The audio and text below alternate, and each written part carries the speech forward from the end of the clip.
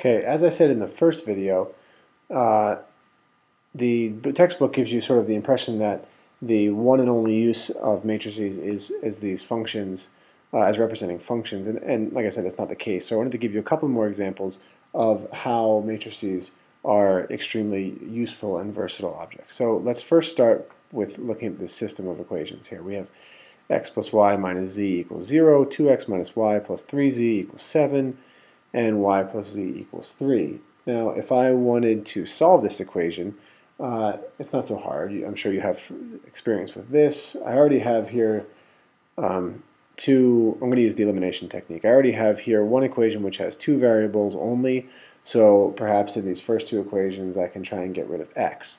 So maybe I'll take the first one here and I'll multiply it by 2. That's going to give me 2x plus 2y minus 2z is equal to 0. And then from this equation we know that 2x minus y plus 3z is equal to 7. So subtract the second equation from the first equation. So 2x minus 2x is 0. 2y minus negative y is 3y. Negative 2z minus 3z is minus 5z. And then 0 minus 7 is negative 7. And then we also had this y plus z is equal to 3. I'm going to get rid of z's in this equation, so I'm going to take this one and I'm going to multiply it by 5. I get 5y plus 5z is equal to 15, and now I'm going to bring this equation down here, and we're just going to add these two equations, and we're going to get that 8y is equal to 8, which means that y is equal to 1. So once we know y is equal to 1, then we know that y plus z equals 3, so that means that 1 plus z is equal to 3, or that z is equal to 2, and then once we know that x plus y minus z equals 0, so we know that x plus 1 minus 2 equals 0, which means that x equals 1. So if I summarize my results here, I get that x equals 1, y equals 1, and z equals 2. Yeah, all right. So that's sort of the algebra 2 method of solving this equation. But as systems get more and more complicated, that particular method becomes less and less practical. So, once you start wanting to involve computers, you want to be a little bit more methodical, a little bit more systematic about it. And one way we can do that is we can say, really, that solution method only depended on the coefficients. All that depended upon was those coefficients and a little bit on these numbers over here. Okay, so what if we just looked at those coefficients? So one way to represent this system is 1, 1, negative 1, 2, negative 1, 3, and then 0, 1, 1. This is called the coefficient matrix. And the coefficient matrix is just literally that. It's just the coefficients of the variables. Now notice they have to be written in order, and that's why I had to make sure that even though there was no x here, I started with a 0. Because I can't miss any variables. Okay, so if you remember your rules of matrix multiplication from the textbook, if I took this and I multiplied it by the vector x, y, z, I would get exactly the left side of this system back. I would get 1x plus 1y minus z, x plus y minus z. I would get 2x minus y plus 3z. 2x minus y plus 3z. So I can represent the left side of this equation by a simple matrix multiplication. If we call this, say, m, and this perhaps, say, the column vector, so I might call it x. I'm going to call this mx. What does it equal? Well, it just equals another column vector, and the other column vector is just 0, 7, 3. And maybe we call that y, you can call it whatever you like. But we can represent this system as some matrix m times the variable vector x, and then that's going to equal the answers, or the right side, which is the vector y. Now, we can actually solve this by a method called row reduction, but that's not what I wanted to go through in this video. But if you're interested, there's some good Khan Academy videos on solving systems by doing row reduction. That's, again, not part of this course, however. Okay, so let's take one more example, and this is sort of that previous example, this example with systems of equations, is sort of a pretty standard example. You see it in a lot of Algebra 2 courses. It's not necessarily the most flashy or the most exciting. It is definitely practical. It is used quite a bit, but I have to be honest, it's sort of boring. So let's go on to a more exciting example.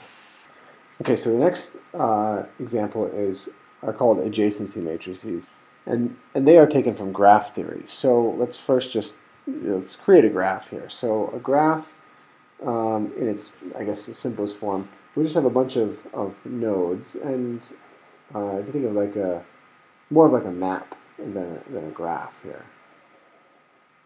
Let's say I have these 4 things, and they are called vertices. So let's label them. Let's call this one V1, this one V2, this one V3, and this one V4. And perhaps there are some ways to get around here. So there's a road that connects V1 to V2. And maybe there's a road that connects V1 to V3. But perhaps there's not a road that connects V1 to V4. And maybe there's a road, another road from V2 back to V1, and then maybe there's a road from V2 to V3, and then there is a road from V1 to V2 to V4. V3, perhaps for V3 might be kind of interesting. It might have a loop, like a beltway that sort of goes around and comes back to itself. And then let's say that V3 also has a path to itself.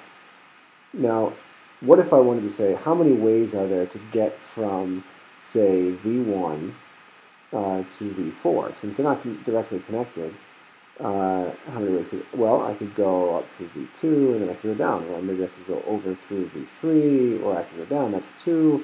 Maybe I could go this way, or I could go down. Maybe I could go over here, and then over here, and then over here. Or I could go back and forth like this. There's all sorts of different ways.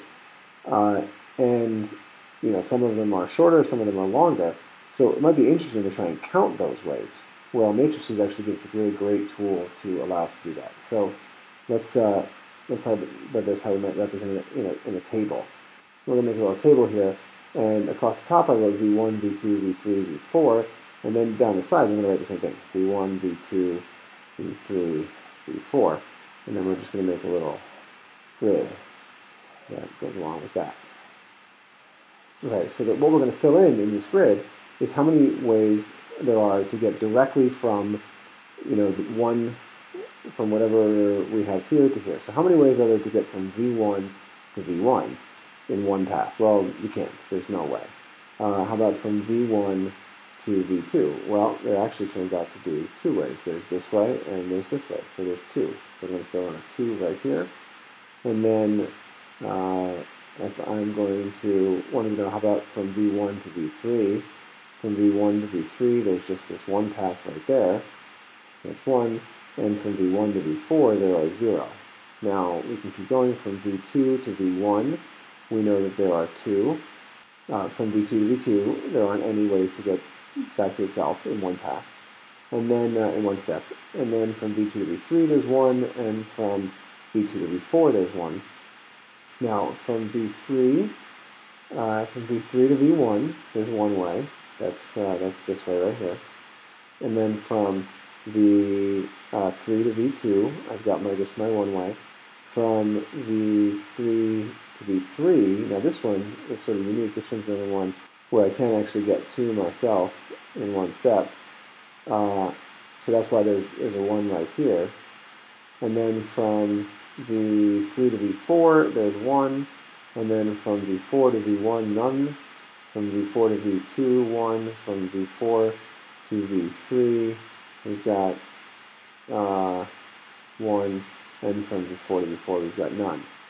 Okay, now here we have a table which lists all the ways. Now, take a look, a couple things about this table. First of all, you can see, actually, if I draw a line along the diagonal here, they're all zeros, 0, 0, 0, except for this one, and this one is the only one, V3 is the only one that has a path to itself,